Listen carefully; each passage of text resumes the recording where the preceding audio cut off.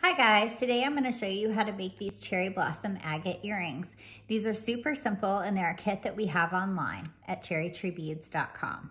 All you'll need to make these earrings are a pair of round nose pliers and a pair of cutters.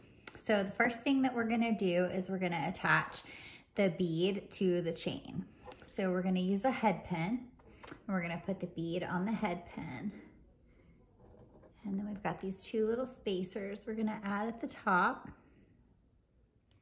And then we're gonna take our round nose pliers and put them at the top of the bead.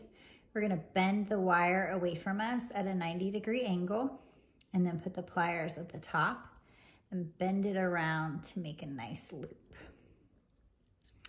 Then we're gonna take the chain and add it on. In our design, you can see that we have the chain going up, but if you prefer to have the chain going down, you can do that when you make it at home.